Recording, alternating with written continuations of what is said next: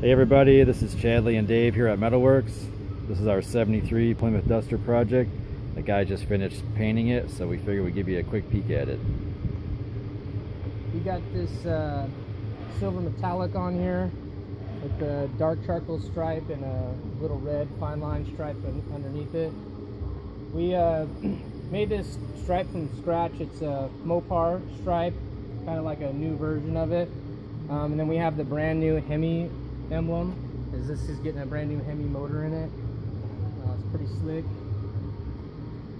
looking pretty good.